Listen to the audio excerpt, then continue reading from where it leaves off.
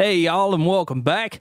This is going to be our last video pertaining to the mixer window here in Superior 2, but I just want to go ahead and cover a couple of little things. For example, here is your fader. This will control the volume output for that particular channel. Right here you'll see the solo and mute buttons. Here's your pan fader right here. And as I mentioned with the Easy Mixer, you got a problem with phase cancellation? That's not a problem. Go ahead and utilize the phase reverse option right there.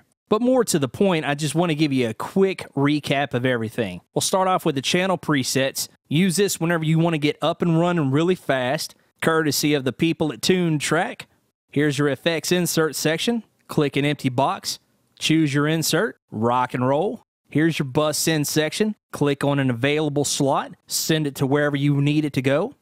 Customize that bus name by double-clicking and typing in whatever you need it to say, and then it'll appear as such. Here in the bleed control, you can operate the master bleed by turning that knob. You can mute all the bleeds. You can get into the individual bleed section, select all. You can do phase reversal on the individual bleed or not. You can choose multiple channels by holding down Command on a Mac or Control on a PC and clicking, and then controlling those choices as a group. The orange light indicates partial bleed on that channel. The brighter light indicates all the channels are bleeding onto this mic channel right here. Now, what does the fade slider do? Well, it's going to go ahead and shave off the tail of anything you might not want with that particular sample. Let me go ahead and solo this channel out and show you real quick.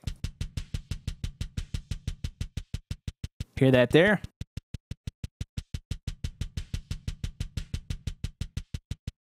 And you can do that on any of the mic channels. Let's come on down here to our ambient channel and try that out real quick.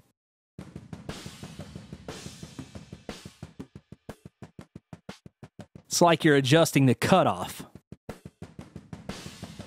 or the release.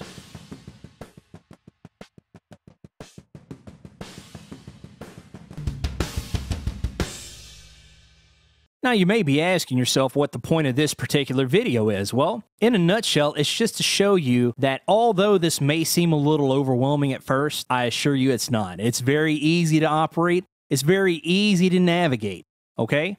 All you have to do is get in there, and in no time, mixing these drums is going to seem like a second nature to you. Thanks so much for watching. I hope you enjoyed this, and I'll see you in the next video. Take care.